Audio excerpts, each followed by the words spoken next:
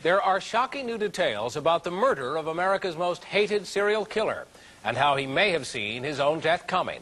Tonight, Diane Diamond reports on the plot to kill a killer. I am happy and very excited that the monster is finally dead. It was a brutal murder behind bars, a shocking lapse of prison security. And while correction officials promise an investigation, no one involved with the Jeffrey Dahmer case says that they're surprised. I use the word hit, and that has been one of the rumors that has been running rampant, was that this was some sort of a hit.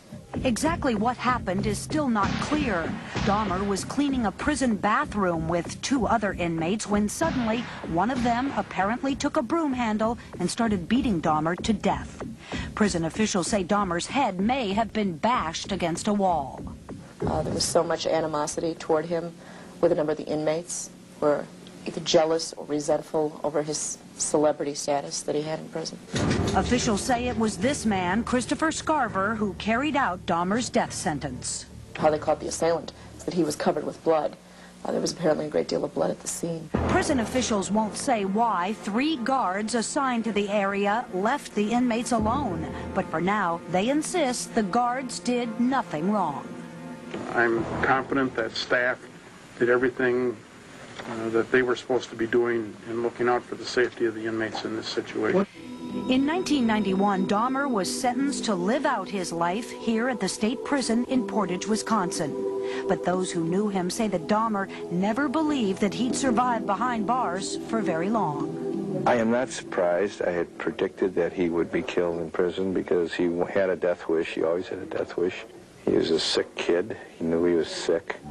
In recent months, Jeffrey Dahmer apparently had found religion. He was formally baptized in May, and in the prison chapel, he confided to the minister about how he was ready to accept the ultimate punishment. Now that he's a Christian, and he felt personally that he deserved to be put to death for his crimes, the question was, am I sinning against God by continuing to live?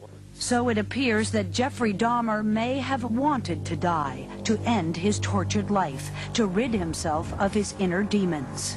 And to the families of his victims, Jeffrey Dahmer's death sentence finally brings an end to their private suffering. Whoever did kill him, he's my hero. I will be sending a thank you card to this hero. The autopsy on Jeffrey Dahmer says he died from multiple skull fractures. Tomorrow, Dahmer's mother speaks out for the first time to Hard Copy, her first public comment since the murder. This is the man suspected of murdering Jeffrey Dahmer, 25-year-old Christopher Scarver of Milwaukee, serving life for a 1990 murder. The police report from that crime depicts an unstable man. He asked to add a T to his name whenever it appeared as Chris, so it would read Christ. His attorney tried an insanity defense. It failed. So you have a class of people like Christopher Scarver in penal situations who have mental problems but are incarcerated rather than in hospitals. Dahmer, according to medical officials, was beaten beyond recognition while working on a 3-convict janitor crew, which included the suspect. A 3rd inmate, Jesse Anderson, was critically injured. The 3 were reportedly left alone for 20 minutes. It is something that we did not expect. And had we been aware of something pending, we certainly would have taken preventative action. Although Dahmer's crimes were known worldwide, the murder case against Jesse Anderson made major headlines here in Milwaukee. His attorney believes the prison was negligent for putting 2 notorious inmates together, along with another violent criminal. Attorney Ronald Hendry is also convinced of the motive. Anybody who sits back and says that they don't think that race had something to do with this probably isn't on the same planet. Most of Dahmer's victims were minorities. Jesse Anderson, convicted of killing his wife, blamed that murder on 2 black men. Corrections officials have created a special panel to investigate the attack. And a final irony, the divorced parents of Jeffrey Dahmer, the man who dismembered his victims, are fighting over his remains. Dawn Fratangelo, NBC News, Milwaukee. If you've ever wondered what goes on in the mind of a serial killer, or even more curious to me, in the mind of a woman who falls in love with a killer, we'll try to find some answers today. I don't think anyone can forget